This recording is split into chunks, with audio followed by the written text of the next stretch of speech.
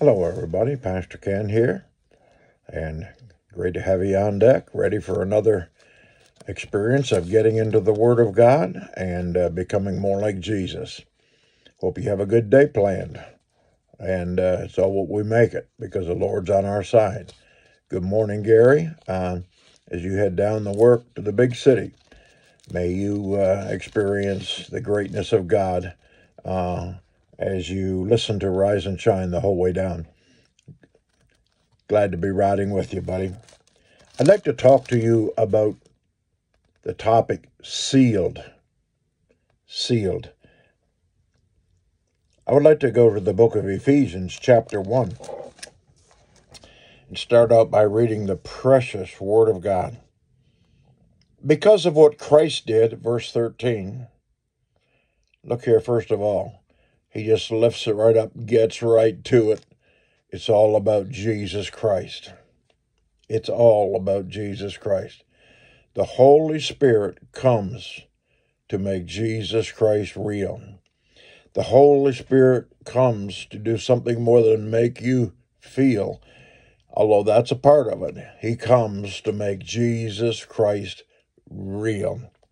And because of what Christ did, all you others too who heard the good news about how to be saved and trusted in Jesus Christ were marked, branded, sealed, identified as belonging to Jesus Christ by the Holy Spirit. This happens when we get saved. I'm talking about being saved by the blood of Jesus and what happens regarding the Holy Spirit in you when that happens. He comes to seal you or to mark you or identify that you are His, who long ago had been promised to all of us Christians in His presence. Within us is God's guarantee that He really will give us all that He promised. And the Spirit's seal upon us makes that God has already purchased us and that He guarantees to bring us to Himself. This is just one more reason for us to praise our glorious God. I don't know about you, but I get shouting happy on that, man. I really do. Now, I borrowed a ring from somebody. The only ring I usually wear is this one here, my wedding ring. But I borrowed a high school ring from somebody because I want to show you something. Back in the early days, really early, long before you and I, when the king would want to seal something, he'd take a piece of paper, okay, like that, and then he would put some wax right there, on the crease, right on the fold. And then he would take this ring and go like that, okay? He'd just press it down right on that wax. And the wax was overlapping both edges. And so the piece of paper with the message in it got sealed. And when it got sealed, it had the name of the owner of the seal engraved in the ring, and it went right on to that identification process of sealing that letter. A great illustration of how the Holy Spirit seals us and identifies that we belong to God through Jesus. And in that scripture I just read for you, all three pieces of the triune God, God the Father, God the Son, and God the Holy Spirit are active in this process. God saves us through Jesus Christ, and the Holy Spirit comes to seal us and welcome us into the family, and even uses the terminology of a guarantee Guaranteed the mail went through. Your name is written in the Lamb's Book of Life. Wow. That's exciting to me. Let me show you something else I got here. This is a quart jar of some of the best peaches that Adams County offers. They're some kind of good.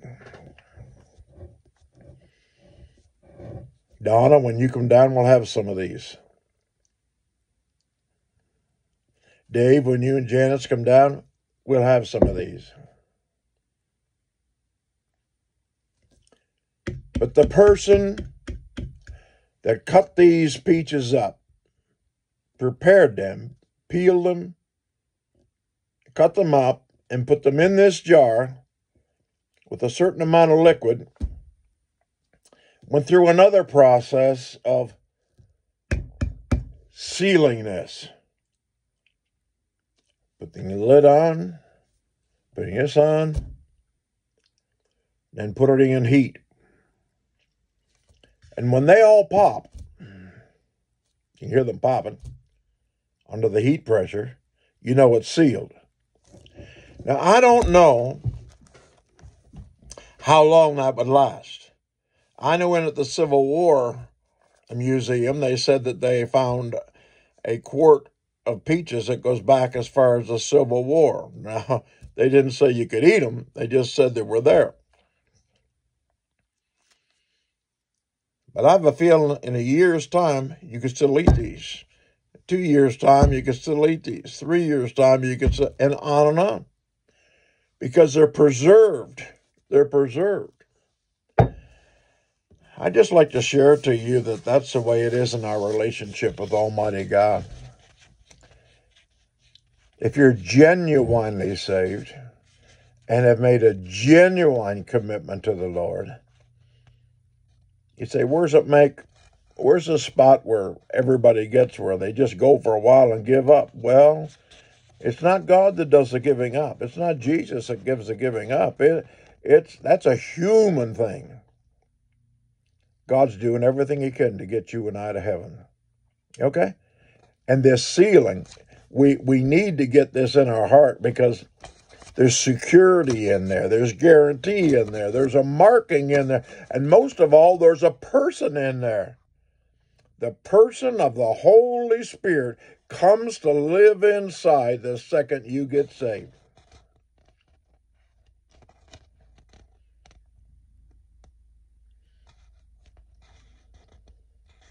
In the scripture, a seal communicates ownership, protection, validation of the relationship. It means that person is mine.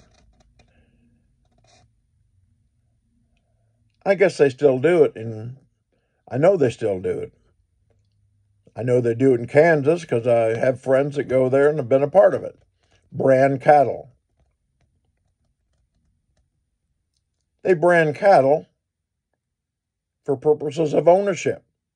When the cattle are turned loose on the open range, that brand says, that steer belongs to me. I love it. You know, in the Bible days, and after that, they actually put a brand on people.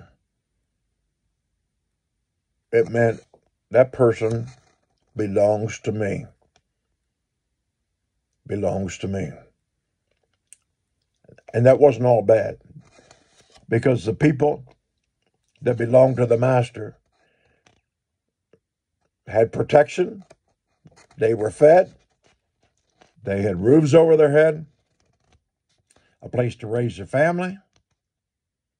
It was a thing of ownership and validation of relationship, and it was protection. So everybody knew this piece of property belongs to me.